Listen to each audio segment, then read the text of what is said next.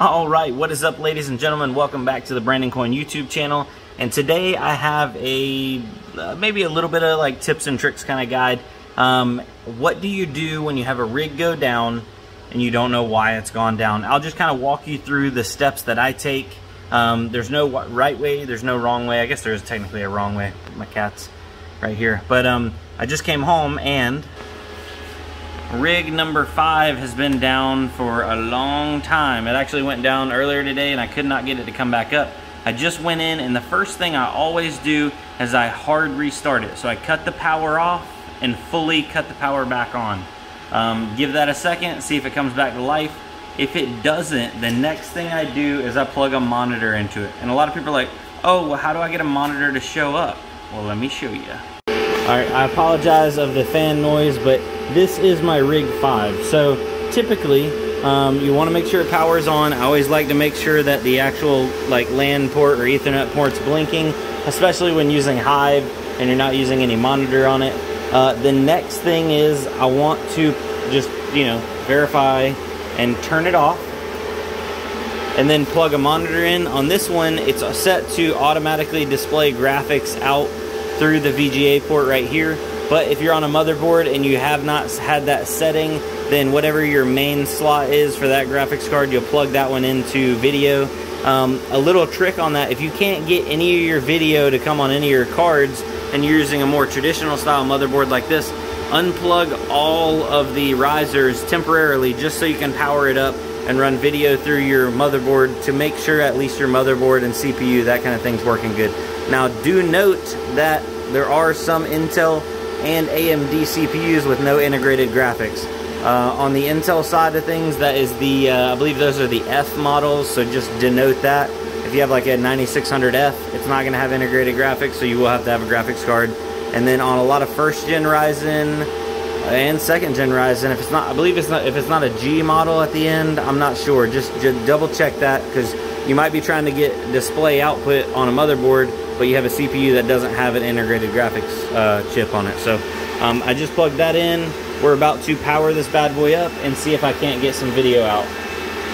So I'm using one of these little 7-inch displays. These have HDMI and VGA in. I like these for doing troubleshooting because you can just plug in real quick. Looks like we're getting display. That's good. Octo miner.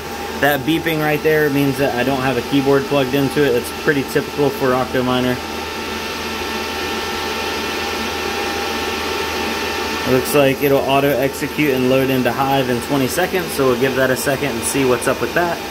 I'll be right back. Alright guys, so it actually loaded into Hive,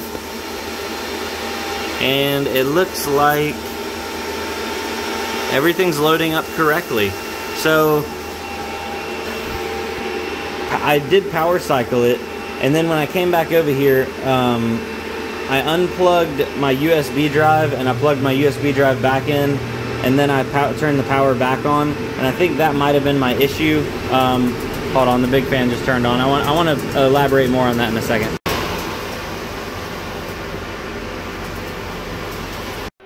Alright, so my rig number 5, NVIDIA rig, has come on. It is populated, it's running 209 mega hash, so that is good and all happy right there. But there are a couple more things I did want to go over for you guys so you can check them. So if you're still having problems with your rig restarting or coming back online on Hive, and you can't get any video out to see what's actually going on the motherboard, like I said earlier, pull all your cards off. And if you can't get any video out with all your cards off, then you know you have either a power supply, motherboard, CPU, or RAM issue, because the cards aren't anything part of the equation. So once you have that ruled out, what I like to do is I'll add one card back at a time. This isn't something typically that I have to do very often, so it's tedious, it takes time, but whenever you have a bad apple, it ruins it for the whole bunch. So I'll add one card back at a time and see where or when I run into an issue. And at that point, when I run into that issue with that card, unlike this motherboard, typically I'm working with one of these, I'll replace the riser and the cable and the giblet. The giblet's the little piece that goes into the motherboard, the USB cable, and the riser for that card that's giving any issues. then restart it. If it's still giving issues, I'll leave that card off, put the rest of the cards back in there one at a time, and then take that card and put it on its own separate rig or test bench if you have a test bench to see what's going on with it. Typically 9 times out of 10 everything's fine, but every now and then cards do die. They can die. Everything is man-made. Nothing lasts forever. So over the course of my mining, a little over 4 years now, I think I've only lost maybe 1 or 2 cards legitimately. And whenever I do have an issue and I do lose a card, I will ask around, see if we can't get a new BIOS flash on it. My biggest thing back in the day was AMD cards, and I would have a bad BIOS flash and it would halfway run or somewhat run, but it would crash out. And once I got a good flash on it, she was good to go. Other than, I mean, NVIDIA cards though, they're tanks. I mean, AMD cards are tanks too. It's just when you start flashing stuff, you get weird circumstances. So anyway, guys, thanks for watching. Hopefully I hit some of the most common things, you know, on the head. And if you have any other questions, please comment down below. I'm working on my truck a little bit. The intercooler pipe right here actually blew.